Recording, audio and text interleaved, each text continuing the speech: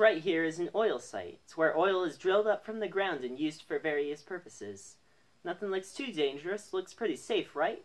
Well, it's actually a death trap waiting to murder you. Hello, my name is Henderson, world's first trillionaire and owner of over 4 billion oil fields all over the world. While I do love making money and firing people, thought today I'd step down from all of that and teach you kids about oil safety.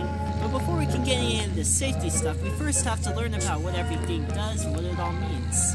This right here is an oil well. It drills up oil from the ground, like sucking it up like a straw, I think.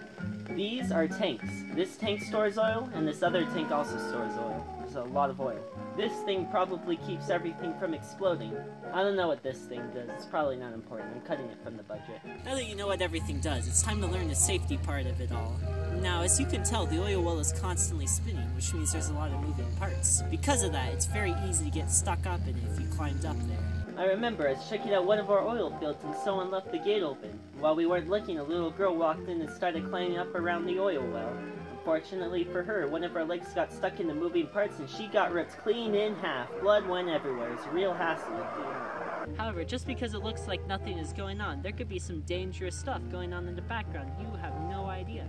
Gas and high-pressure oil are constantly flying through pipes and stuff. If one of these pipes were to bust, then there could be an explosion as big as a mile radius.